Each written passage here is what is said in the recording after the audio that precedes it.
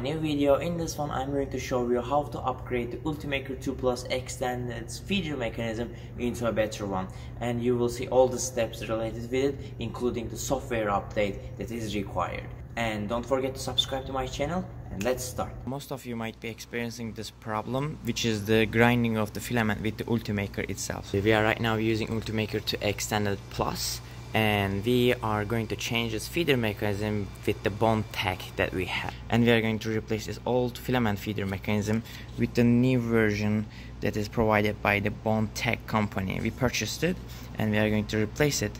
It's exactly the same screws over here and over there, so I'm going to unscrew this one from here to and from here and put this one in there and see the performance, how it's going to make the job better or not. What we are going to do is to remove these two screws, one from here and one from there with the proper Allen wrenches, and then replace it with the new one. After everything is detached, you can see the back side of the default feeder mechanism. As you can see, it is like this, and we have a little bit filament grinded over here and there, so we are going to remove this by removing this blue thing from here and detach this pipe. The blue holder is really easy, just pull it and it will detach from here. And what we are going to do right now is to remove these four screws from their places to release the tubing. So after you remove these screws, what you are willing to do is to release that. When you release it, tube comes out automatically, and these are the four screws that I removed, and this is how the interior looks like. As you can see, lots of filament grinded and accumulated inside. And then what I'm going to do is to get my new feeding mechanism and align the gears with the gears over there and attach it like that. And then what I'm going to do is to fasten the screws from top and bottom. After fastening is complete, we are going to remove this blue holder from here like that and attach the tubing back in. After the tubing is done, little bit raise the white tubing entrance and put the blue thing back in. So what is inside is this. So the beauty of the new extrusion system is it is almost similar, but as you can see, it grips from the both hand sides of the filament when it moves in, so it applies more force and better reliability when you want your feeder to work properly. So that's why it's good. Company suggests that the tension in here in this part should be in the middle for you to get the best out of it. So that's what they did, and that's how they get a really good prints while keeping this on the middle. So right now we are going to do this, but one thing that I suggest is what you need to do is to make your filament straight so that it will get in properly from this thing. Otherwise it's a little bit hard to move the filament in to the system. It's just like getting stuck a little bit. So make sure that your filament is straight. Now we are going to arrange some couple more things before we continue. Right now what we are going to do is download the firmware that we need for Ultimaker, because we are going to change the firmware. So we have this link over here, you can click it in the description below, for Ultimaker 2.1 Jar Jar Extended. Since we are using Ultimaker Extended 2 Plus, we are going to use this link. If you are using normal Ultimaker, what you are going to do is use Ultimaker 2 Marlin. But in our case, since we have the extended version, we will use this one. What you need to do is to click clone and download over here and download zip file. When you click it, it will ask you to save it, and when you save it, it will be downloaded on your desktop.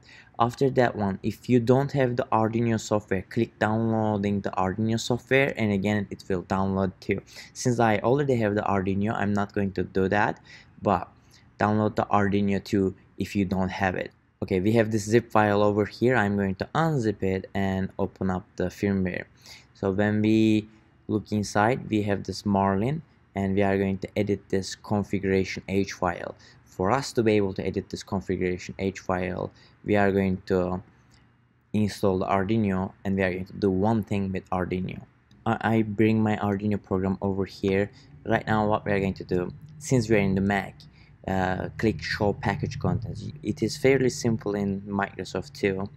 Just try to find the same packages that we are looking. So we go to the contents, Okay, in here we will click Java. From Java we will go to the hardware. Find the hardware, go to the hardware. In there we will click the Arduino. AVR. From the AVR we are going to look into the libraries, and in there you will find the wire. Remove that wire from the folder and put it in there and close it. After we are done with it, we will put this wire into the same place again, but right now we don't need it. And then click Arduino and go to open. Click open. In there go find the configuration file in the desktop. Go to the file Marlin. In there click the Marlin Ino and click open. When we open it, everything comes to the screen. Let's make it bigger. So when we open it, here in the top sections configuration tab, we have this configuration.h. When we click it, you will see the entire configuration file. What we are going to do is to find one thing that we are interested.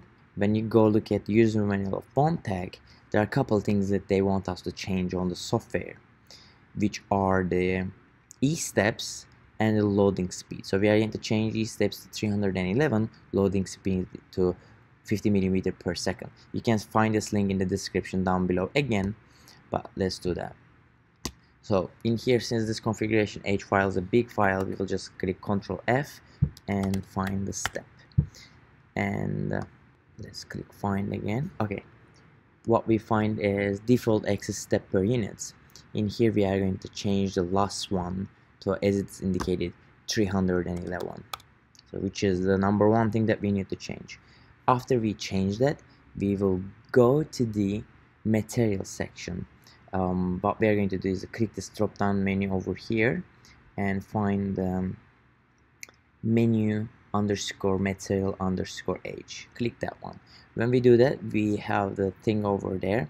It is very easy to find too. What we are going to do is filament insert fast speed, which is 80 millimeter per second. We are going to change it to 50, and this is what we need to do, and that's it. Go to tools, make sure that you select the correct port, and go to the board and click Arduino Mega. Yours might be in Uno, but mine is an Arduino Mega, so make sure that you select this Mega and the processor is selected and the port is selected properly, and then click verify. Just to make sure that there's no bugs in our code, click to verify. After you connect, click upload. Since I didn't connect it yet, I'm not going to click this upload, but you will upload it into the Ultimaker and everything will be ready to go. Go back to your Arduino, show the package contents, and do the similar things in the Windows too. Show the package contents, go to Java, go to the hardware, go to the Arduino, go to the AVR, go to the libraries, and find the place where we remove the wire and put it back in, and then close it so that your Arduino will work perfectly back again. Otherwise you might get upset a little bit. So go to our main menu and go to the maintenance. In there go to the advanced and go all the way down for factory reset and click yes.